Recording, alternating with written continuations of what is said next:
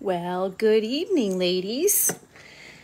Well, I figured, we've been talking about anxiety this week, and I have almost a 20-year relationship with anxiety, and I think sometimes sharing what's helped and what hasn't helped, and kind of the ins and outs of sharing how someone has dealt with anxiety can be very helpful. And I think it's kind of fitting that we just celebrated 9/11, and part of my anxiety is all wrapped up in 9/11 as well, and it was fear of flying.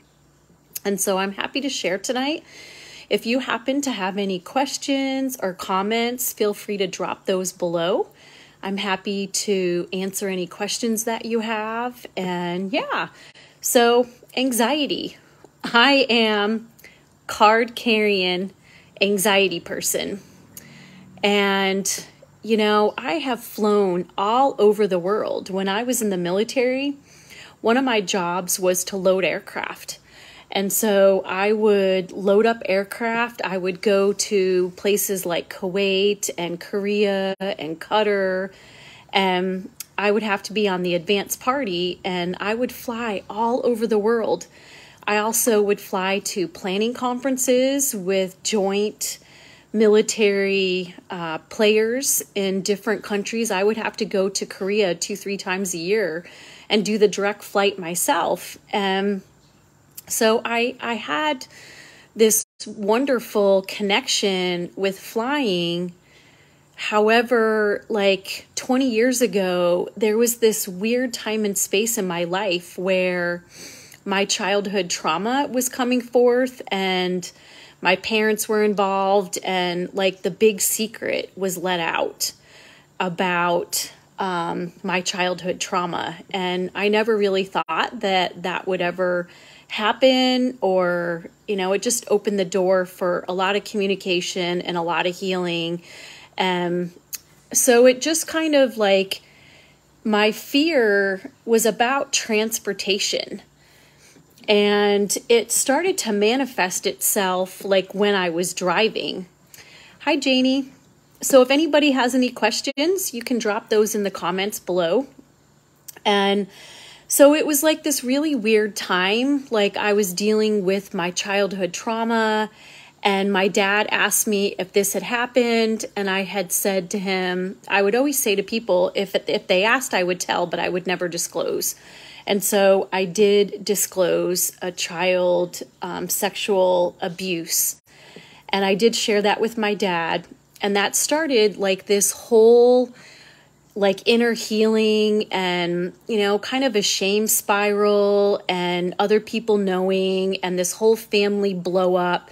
So there was that dynamic going on. And I also was feeling very alone in my marriage. At that time,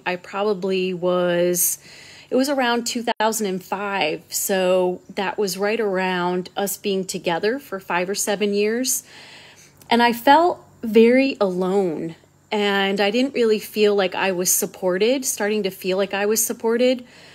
And the weirdest thing is that my anxiety started happening on drives. And hi, Heidi.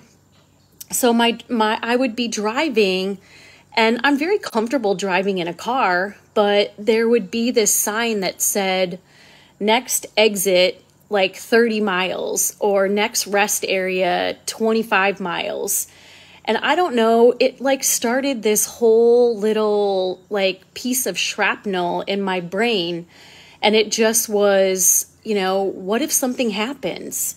And there was just this insidious thing about all the what ifs that could happen. What if I got a flat tire? What if my car engine blew up? And it would always be this stretch of driving where there would be nobody else on the road. And it was very freaky.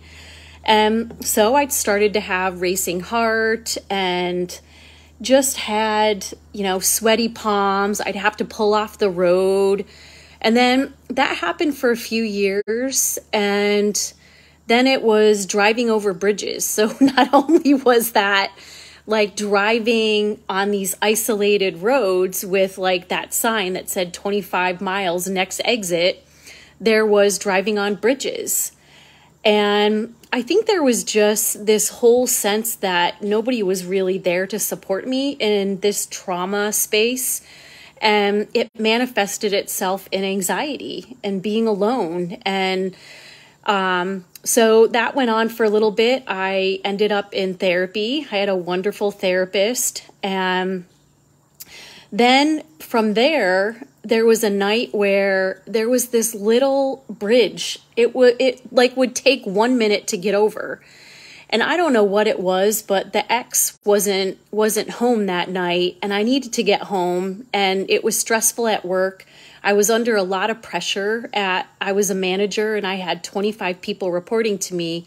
So it was this pressure cooker, and I felt all alone, like there wasn't anybody supporting me, and it was very stressful. We had all these deadlines, and that night I couldn't get home. Like I couldn't drive over this one little bridge. And I was surprised that I just had a meltdown. I couldn't drive that 1 minute over this little hump of a bridge to get home. And so that was the first time that I had called somebody. And I called them, and they were so nice. It was a husband and wife. It was the first time that I ever allowed somebody to help me. And obviously my dogs needed to get fed. So they came, and I drove in their car, and the husband drove my car home. And that really just showed me that, you have to be brave sometimes to get help when you're in those mental spaces, and not to be afraid that there are people.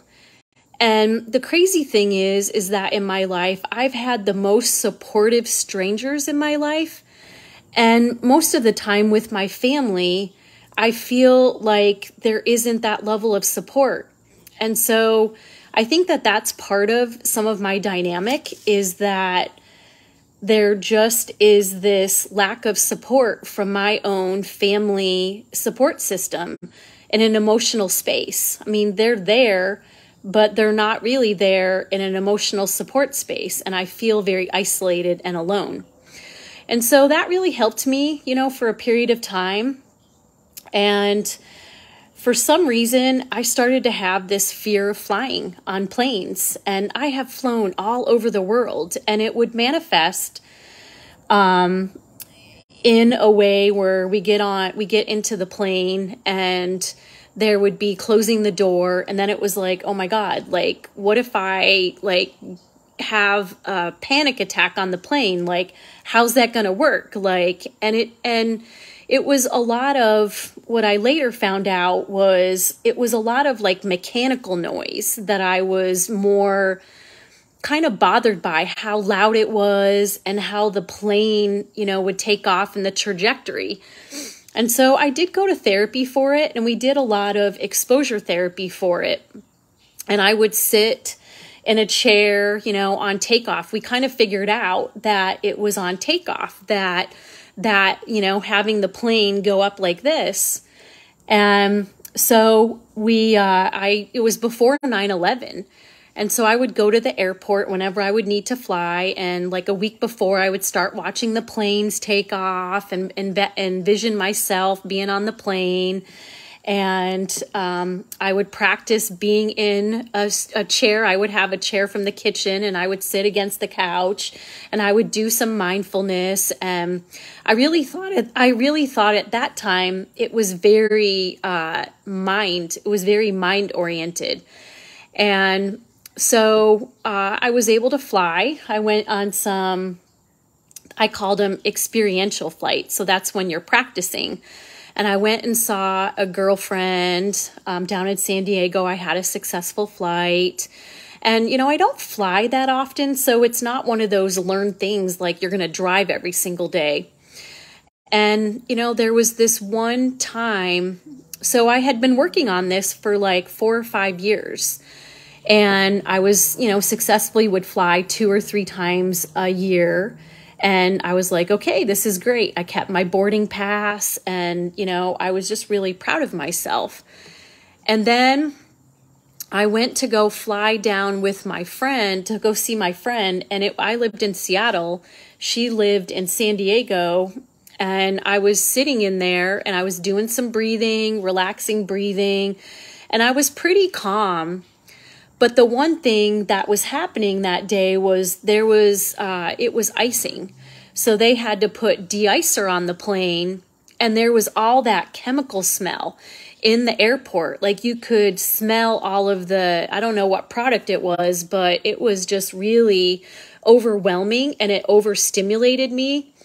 And I remember like I got on the plane and I'd been talking to a couple of people on there, and I got on the plane and I was like, I sat down in my seat and I was like, okay, I think I can do this. You know, I've done my breathing, I've envisioned this, but for whatever reason, all I could imagine was like monkey mind. And, you know, there was fear of the monkeys, and then there was monkeys had friends, and there was just monkeys all over the place. And, you know, there on my plane, it wouldn't have been snakes on a plane or tarantulas or whatever. It would have been all filled with monkeys that day. And so this was the first time that I actually had fight or flight. And I just couldn't be on that flight. And I actually got up, and my luggage had already been loaded, and I was full on fight or flight. And I got off the plane and I was halfway up the jetway when the flight attendant came after me. And there was this nice guy, Greg, that I had been talking to. He and his mom, we were all talking. And for whatever reason, like he was right there with the flight attendant. And they're all like, where are you going? And I'm like, I don't think I can make this plane. And he said, right in the moment of the middle of fight or flight was, what if I sat with you? And I was like, you would do that for me? You don't even know me. Like, you're going to do that for me? And he said, yeah, I'll do that for you. And right in that moment, like, I mean, you all know it, that fight or flight moment, like you're just fleeing and you just have this, I am out of here. And right at that moment, I was like, okay, I can do this. So I got back on the plane. The lady who was sitting next to me, she got moved off. She was like really angry about it. And I sat in the middle seat and I was like sweating. Like I am not a sweater, but I was sweating bullets. And, you know, Greg was just talking to me and I made that flight. And for me, it's just takeoff. And Greg was so wonderful to be there in that very moment. Again, another stranger shows up, like my angel, my flight angel is, you know, Greg shows up. And I was just like, wow, you know, this is like, wow, this is universe. This is God, like sending me this person, because if I didn't make that flight, that would be another setback. So I made it down there, saw my friend. I ended up going to an awesome massage therapist, and she said, you're all tensed up. And I had already scheduled a massage. And she said, you know, like, what's going on? And I told her the story, and she said to me, you know, you're never, ever really alone. We all breathe in the same air.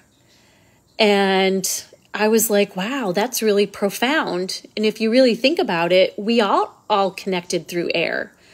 And I was like, wow, that's really great. And so anyway, Greg and his mom. So the other thing about Greg was, I don't know who saved who. His mom looked really sweet. And maybe I was saving him from sitting with his mom, or he'd been on a long vacation with her and needed a break. I don't know what it was, but I really appreciated having him on that flight. And I will see if I can find the photo of him. I have a photo of him and his mom, and I'll see if I can find it and I'll post it in the group. But so that was, you know, a few years into the start of this flight thing that I was very diligent. I did not want to take medication, and I don't want fear to control me. Like, I still want to fly. There's places I want to see, and I won't give into this. You know, it's something that I'm always going to challenge, and it's something that I don't want it to control me. And there's a point where if you have anxiety, that you really have to make friends with it, and you also have to tell it who's boss. And, I think with me, that's really a strategy that has been very helpful to me, is that I'm not going to let it take part of my life, driving or flying or visiting. And so anyway, so that was my flight. So fast forward, that was just a real quick down and back. And I hadn't really done, from Seattle to San Diego, it was a shorter flight. And so I hadn't done one to go across country. And I had to go on a business trip. So here I am. I'm like all prepped out, went and did my pre-flight to see my friend, had this great experience with Greg, got another boarding pass to put in my pile. And I think I just recently got rid of those. I'm like, I don't need these anymore because there was a pretty good stack. And I was like, I got all of these up here. So I've got this. So fast forward, it's it's like September 7th. And I am a program manager at a software company. And we're doing this very big presentation in Washington, D.C. So we fly in and there's myself and my team. And then there was a sales engineer. And we had 2 or 3 sales calls that we were doing throughout the Washington, D.C. area. And so we had done our sales call and I made my flight successfully. It was awesome. I was like, I got this. And, that was like the epitome of like, okay, I've worked through this. I did a cross-country flight. Everything's awesome. And then 9/11 happens. Like my big thing of like a plane's gonna crash. And not only on that day, there were multiple planes. And then it was incessantly on the news. And like I was away from home. I was away from my support system. I didn't have any of my support stuff and, communication, you weren't able to get telephone calls out. I'm with these strange people that I don't really know. I mean, they're work buddies, but I don't really know them in that way. And it was really debilitating. And so we all were hunkered down, and where the office was, where I was located, was only a few blocks from the Pentagon, and you could smell the jet fuel, you could see the flames, you could feel the temperature difference in the air, and you could hear all of the sirens going off and all of the emergency responders, and it was quite the scene. And we were hunkered down, sheltered in place, and here I am, I got to get back home on a plane. And, when everybody else is fearful of flying. So anyway, we had a great time. I spent with these folks. We had barbecues. And at that time, there's like nobody's flying. I don't even know how I'm going to get home. And I called the airlines. And I'm kind of a superstitious person, but they were going to put me on the same aircraft that was leaving at the same flight of the one that took off from DC that landed at the Pentagon. And I just couldn't do it. And the people at the service counter, they wouldn't let me change it to anything else. And, that was just too much for my brain to have to navigate all of that. So I said I bailed on it. And my mom and dad lived about 2 or 3 hours from DC, so I went and stayed with them. My mom wasn't home. My dad really wasn't all that helpful, doesn't know how to be compassionate to those who are in stress. And I know he was trying to do the best he could, but at that moment, I just wasn't in very much receive mode, because now I'm in stress mode because I got to get back on a plane after 9/11 to get home. So, make a long story short, the way that I decided to do it was I took a train. The only flight I could get was out of Chicago. And so I took a train, an Amtrak train, that was like 14 hours to get to Chicago. And it was packed. I got like one of the last seats on the Amtrak to go north because, all of the rental cars were There was no rental cars to be had. There was no flights to be had. It was just chaos. And now I have to fly home with my fear of flying. So I get to Chicago after 14 hours on a train, and there was a lot of cool people, a lot of good stories, and it was really upbeat. And I get to Chicago, and I'm like, there's only 8 people like on our flight to go from Chicago to Denver. And then I got to Denver, and then there was Denver into Seattle. And so I made it home, but that really tripped me up for about another 7 years. I really couldn't do flying after that for a bit. And I had to work up to getting back into me making an effort to get over this fear of flying after I had done so well. And so, you know, after really digging in a little bit more about this fear of flying, I figured out that there were some things, you know, therapy was helpful. It helped me to understand how my brain was working. But there was another thing for me that I didn't understand about myself was I'm a highly sensitive person. And so there is that mechanical noise and the trajectory and all of the power boost when the plane takes off that just is not normal.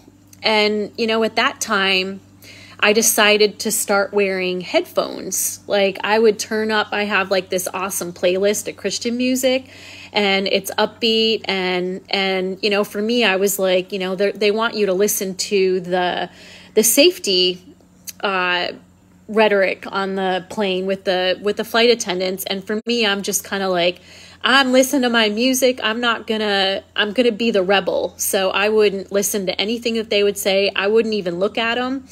But that was helpful to be able to have music and to drown out that sound. It helped like take the edge off from the mechanical sound. So for me, it was overstimulation for, you know, the power of the plane taking off and all of that I got worked up in my head. And, you know, every single time I think about those kind strangers that I've run across, you know, there are people who are very anxious about flying, and, you know, you see little kids and everything else. So I've spent a long time working on this, like probably like 18 years working on this fear of flying. And, you know, in the last like 5 years, I've taken probably 4 or 5 trips every single year. And there are some things that I have to be aware of when I travel. And, you know, I understand my triggers. You know, I've done the work to understand my triggers. And there definitely are some creature comforts that I have. So therapy has been very helpful. Mindfulness, knowing how I have to prepare for going to the airport.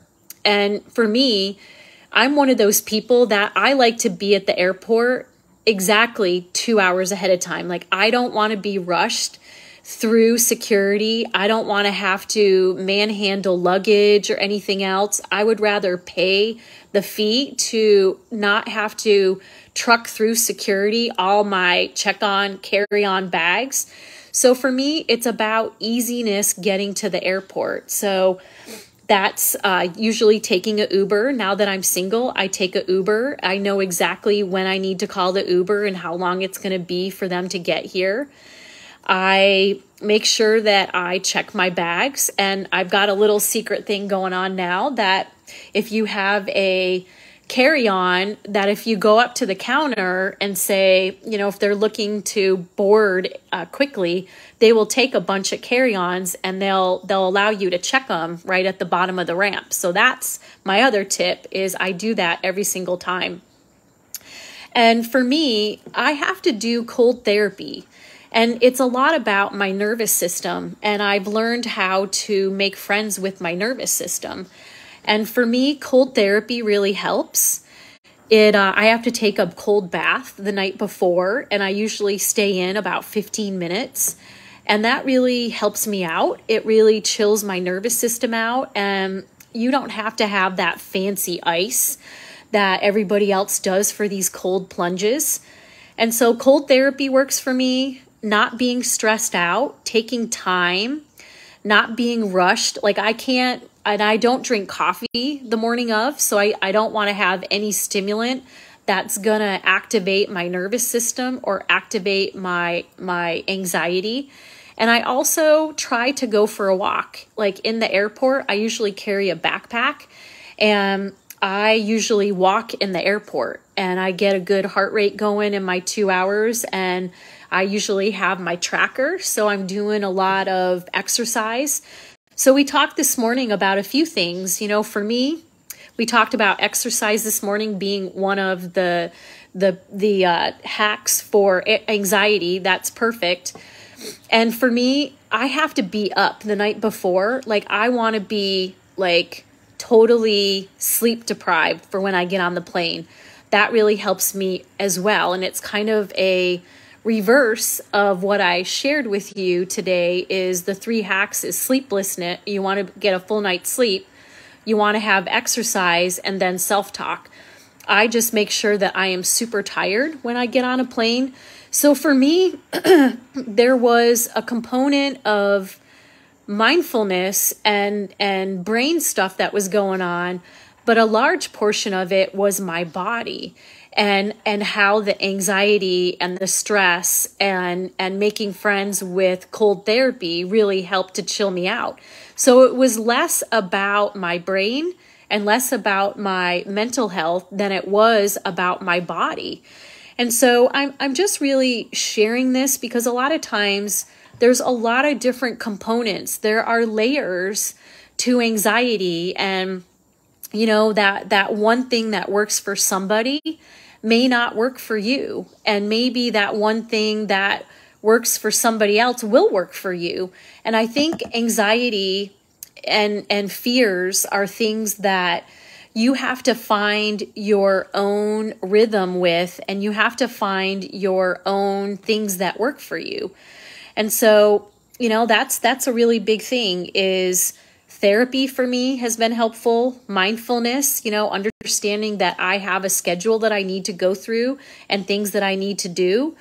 Most of it is lifestyle. So it's going to bed knowing that I like to be tired when I'm on a plane, doing cold therapy the night before or the morning before, having no coffee, no stimulants. I'm not going to have tea or anything. I'm just going to drink water. I have snacks that I have on the plane. I don't really like to eat, you know, usually whatever offered on the plane.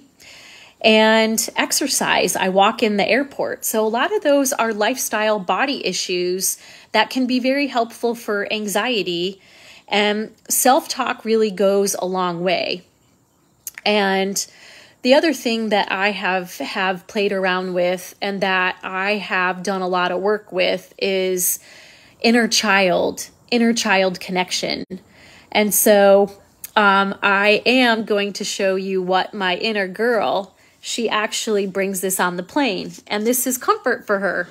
And sometimes I bring coloring books, and yeah, my inner child likes to have her stuffed animal with her. And if anybody's going to say anything, I'm going to have kids. I have kids that gave this to me, but I'll claim it. You know, I claim it to anybody else, but this really helps my inner child to stay focused, and she has something that's cuddly and warm and that soothes her. And that's something that I'm a big proponent of, is inner child work and play and befriending your inner child. And, you know, I know on the last couple of flights, there were some unusual things that happened. And one of them was, what was it? I went on this big conference and there was just so much going on, and I couldn't really do all of the things that were necessary. I couldn't get a cold bath in. I took a cold shower and it didn't do what it needed to do. So I went to the airport, and I had to really talk to my inner child after I boarded the plane. I was starting to get a little bit of anxiousness, but I was like, you know what? I got you.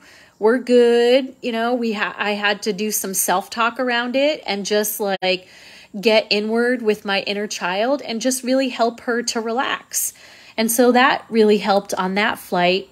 And this last flight from Texas, there was no cold water to be had.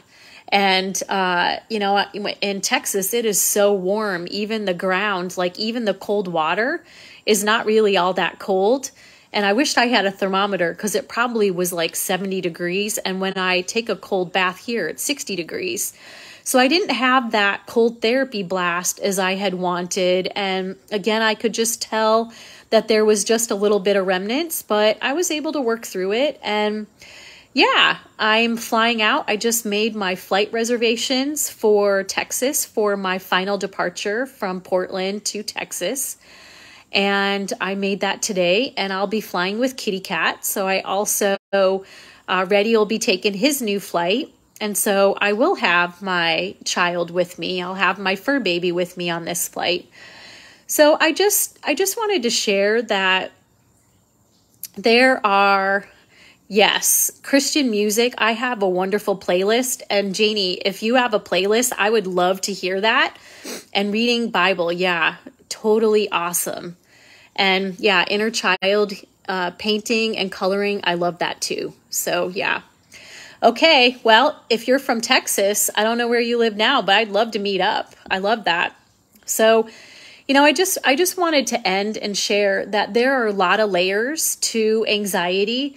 And sometimes it's not just a mindfulness, and it's not just a mental health issue, that there are a lot of layers to this. There can be layers of trauma. There could be connection with your inner child. There could be environmental. You could be a highly sensitive person and very connected or overstimulated by what's going on around you. That would be interesting to dig into. And I learned about the kindness of strangers, having Greg on that flight, and also the other people that have come to my aid at times, and the person who drove me over that little mini bridge. I love those people, Nancy and Tom. And cold therapy, there's a lot of other therapies that can really help to help chill out your nervous system. And so, if that's something that you struggle with, or, want to peel back or whatever, drop a comment. It's a big complex puzzle that needs to be taken apart like a jigsaw puzzle. And sometimes, going to a therapist, they don't know a lot about body modalities and breathing techniques that can help with stress reduction and different ways to try on whatever it is that you're anxious about. And so that's something that I enjoy helping others to dial into. Hey, what is it that you're fearful of? Asking questions and really understanding what's going on with their trauma or their life or their stress level, or where whatever is going on in their life. It's a jigsaw puzzle, and having somebody else to help you take those pieces apart to kind of help you put other pieces back together can be very helpful. And having somebody who is not in your world can be a really good person to help out with that. So I just wanted to offer that up and share my story. And I know that anxiety and depression is two things that I have struggled with. So I am card carrying anxiety, and I'm going to continue to friend my anxiety. And yeah, I'll be talking tomorrow about depression. And I'm happy to share about my walk with depression and grieving after my marriage and after my divorce, and how that really impacted me. So yeah, if there's anything else, if you have any questions or whatever, I'd be happy to answer questions. Or if you have anything that you come up with later, you can drop them in the comments, and I'm happy to, shed light or share an experience or whatever else. I've really enjoyed having all you ladies on here tonight, and I look forward to carrying on the conversation about how we can make some lifestyle changes that can help with stress reduction in all of the things that we may be experiencing, whether we're single, we're going through a divorce, we're healing from narcissistic abuse, or whatever we're walking in life. There are a lot of components that kind of come together in this age and time that we're navigating as we get older, the 40 plus. And we've also got menopause, and we've got hormones, and we've got ageism if we're looking for a job. And there's a lot of that going on. And so there's a lot of puzzle pieces that need to be taken apart to put back into a different picture. And maybe the pieces look different, and maybe the shape is a little different, but there can be a really great puzzle that comes back together when you understand all of those pieces. So thank you for joining me live, and I look forward to talking with you guys tomorrow about depression. Take care. Bye-bye.